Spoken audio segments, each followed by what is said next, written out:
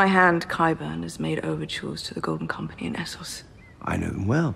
They've helped us recover significant sums from parties who'd fallen into deep arrears. That's good to hear. I too would like them to recover some things that belong to me. In light of the fact that Sellsword Companies are going to potentially play a major role in the 8th season of Game of Thrones, I thought this would be a great topic to start this new video series.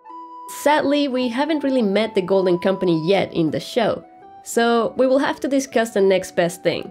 The Second Sons. And the Stormcrows, because you really can't have one without the other. So let's have a look at how both the show and the books have differed in the way that they have presented this aspect of the story, and let you decide who did it better, George or David and Dan. You're now watching Because Geek. The history behind these Sellsword Companies is about the same in both the books and the show. But we start to see a lot of small changes from the moment that they are first officially introduced in the story. The manner of their introduction is the same. In both the books and the show, they are Sellsword Companies that have been hired by the Wise Masters of Yunkai to defend their city after hearing that Daenerys had successfully defeated Astapor and freed their slaves. Daenerys, as usual, wants to avoid as much bloodshed as possible, so even though she would probably have the upper hand in this fight, she decides to parley before attacking.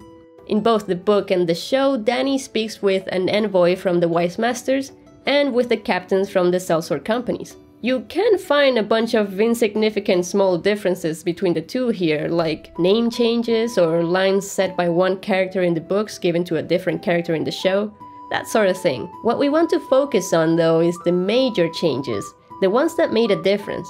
And one of these was the merging of the Second Sons and the Stormcrows. Remember how I said that you can't have one without the other? This is what I meant. In the books, George had the Yunkai hire both the Second Sons and the Stormcrows, while in the show, David and Dan had the Yunkai hire only the Second Sons, who had members that were Stormcrows in the books. I will explain that further in a bit, but first let me tell you that their numbers were a bit different as well. In the books, each of the companies had 500 cavalry, giving them a total of 1,000. But in the show, even though the Stormcrows aren't even in this scene, the Second Sons alone have 2,000 armored horses. That's a big change. The Second Sons are definitely more powerful in the show, but they still got a long way to go before they beat the Golden Company.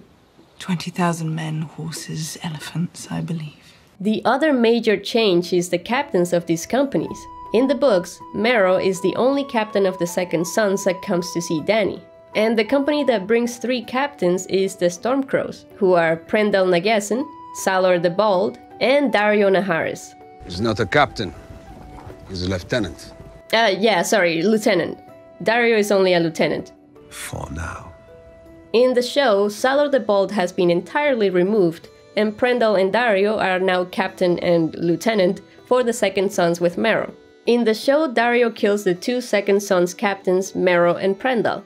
And since there is only one Sellsword Company, this is all that Dany needed in the show. Now, in the books, Dario does this for Dany as well. He kills the 2 captains, Prendal and Salor, but this only gives Dany the Stormcrows. She still needs the Second Sons. So in the books, George had to come up with another solution. He decided to have Dany think of a clever plan on the spot. When she asks Mero to give her an answer on the morrow, instead of agreeing, Mero asks if he can have a flagon of wine. She then increases her offer and says that he can have a cask, because she has wagons full of them from Astapor. When he hears this, he bites the bait and asks for a whole wagon instead. Somewhere along the process of this negotiation, Dany realizes that she can use this to her advantage. She gives him the full wagon, if he promises to drink to her health. He does promise to do so, and as Dany predicted, once the battle took place that same night, Mero and his captains were too drunk to fight and were easily defeated, giving her control over his Second Sons. The line about the wine was also included in the show, but with a slight change. You seem to be enjoying my wine. Perhaps you'd like a flagon to help you ponder. In the show, Dany offers Mero wine, while in the books, as you saw, it is Mero who asks Dany for wine. What this means is that in the show they make it seem like Dany came up with this clever idea by paying attention to what was going on around her. She picked up on the fact that Mero was drinking a lot of wine, and probably thought that it would be beneficial to give him more wine and get him drunk. While in the books, Danny comes up with this idea only after Marrow triggers it verbally. So, which Danny strategic mind do you prefer? Now, to be fair, the drunkenness of Marrow does not seem to have played a role in the show. They either added that line in there because they needed a bit more conversation in the scene, or the payoff for the wine strategy got lost in the editing. Who knows? What we do know is that Dario's strange and morbid way to be chivalrous also happened in both book and show, albeit slightly differently. Both George and David and Dan make him kill and cut off the heads of the other two captains in his company. Like I mentioned already, in the books it's the Stormcrows, and in the show it's the Second Sons. Then he sneaks into Danny's camp with their heads in a bag as a present to Danny. But this is where things change. In the show, he steals an unsullied armor, sneaks past everyone without a problem, holds a dagger to Missandei's throat so that Danny doesn't yell for help, and nobody else is there. Now, in the books, he actually gets caught. He's still wearing his flamboyant outfit instead of stealing an unsullied armor, which is probably why he got caught. And Jorah is the one who brings him to Danny. So let's look at the actual differences here. You could say that the books went with a more believable plot. Danny's own tent should be heavily guarded, so it's a bit hard to believe that Dario could sneak past all of her guards without a problem. But having Dario steal the unsullied armor wasn't that bad of an idea to make this work in the show. Keep in mind though that it's possible that Book Dario got himself caught on purpose, because he knew that would be the easiest way to get to Danny. I would say that this is one of those occasions where the change between the two events was the perfect change to make. They are both the exact same event with the exact same result, but in the show there's surprise, suspense and action behind it. It happens quick and to the point, which is great for TV. In the case of the books, it makes more sense for it to happen in a more slow yet more realistic manner, while also being able to involve as many characters as George pleased. There are a lot of small differences in the way that Dario interacts with Danny here, but I'm trying to keep this video more focused on the Sellsword Companies rather than one single individual, and Dario could easily have one whole video to himself. I will say though that in the books, Dario says a lot more in this scene, and we learn through his words how much of a badass he is. In the show, we learn this through his actions more than his words. Also in the show, nothing happens to the heads after they're revealed. While in the books, Danny's dragons make a late night meal out of them, right in front of Dario. But that one is just one of those changes tied to the CGI budget limitations. Another aspect that was the same in both the book and the show is that Dario ends up pledging his sword, his life, his heart, and everything to Danny, and helps her defeat Yunkai. In the books, it's Danny who comes up with the entire plan of attack, while in the show they gave that idea to Dario. I kill the guards. I take your two best men and lead them through the back streets, which I know well, and open the front gates. Then comes the army. The taking of Yunkai happens very quickly and without much detail in the books. It basically happens off-screen and we hear the results through Jorah after the battle is done. In the show, they actually made a whole sequence of scenes out of it. We get to see Dario, Jorah, and Grey Worm infiltrate the city, and we get to see them slashing all of the Yunkai slave guards before reporting back to Danny all bathed in blood. The city is yours, my queen. After all of this, in the show, Dario is the new captain and representative of the whole Sellsword force pledged to Danny, while in the books, he's only the new captain of the Stormcrows. It was actually Brown Ben Plum, a book-only character, who was chosen as the new captain for the Second Sons after Marrow fled the battle. Because, yeah, Marrow didn't die fighting, he just fled. This actually causes a whole other chain of events in the books. In a later chapter, Marrow tries to assassinate Danny, but before he gets a chance, he gets killed by Sir Barristan, who was in disguise. So Marrow was actually used as a plot device to reveal Barristan's true identity, but this of course wasn't needed in the show.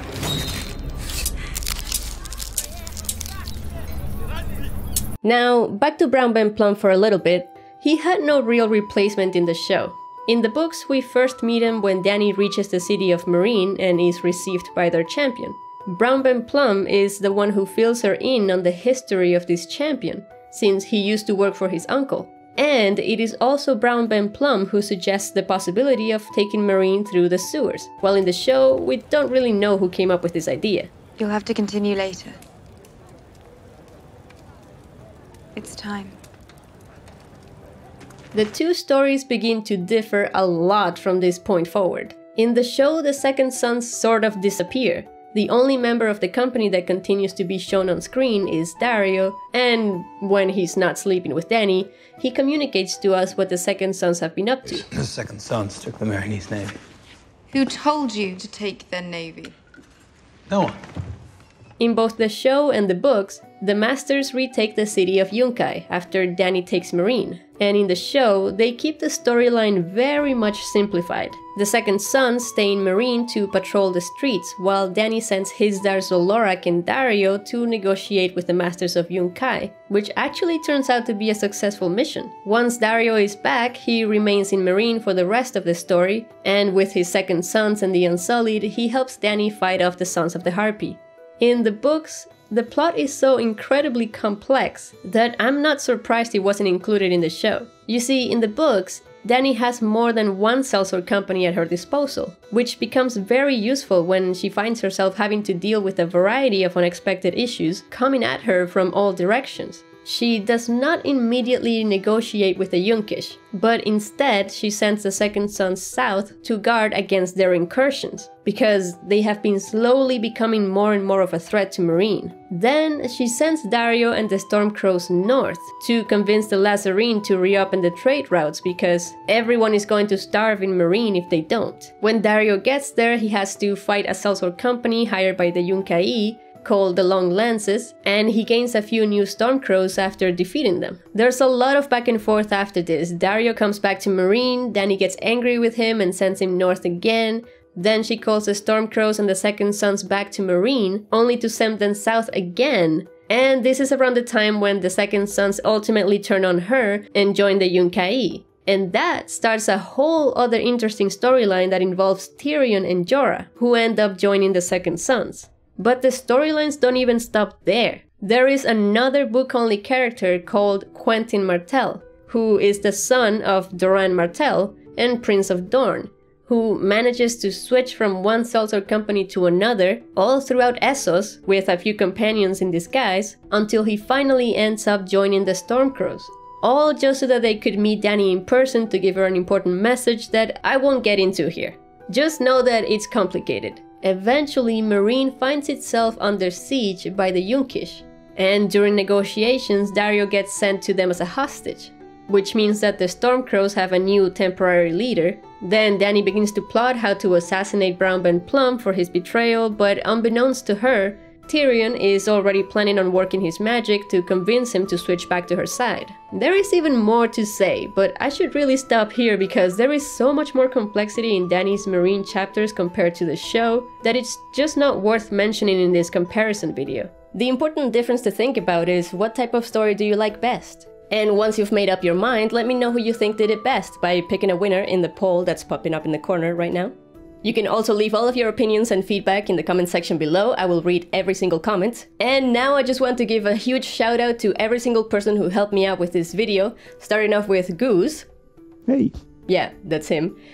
He's a graphic designer who has just joined the Because Geek team, and he made all the awesome graphics for this video. And another huge shout out to my Patreons for making this video possible, including Aaron Dickinson and Jay Crook, who helped out with the script and research. Thank you guys so much for watching this video. Leave a like if you liked it, subscribe for more, and I will see you in the next one!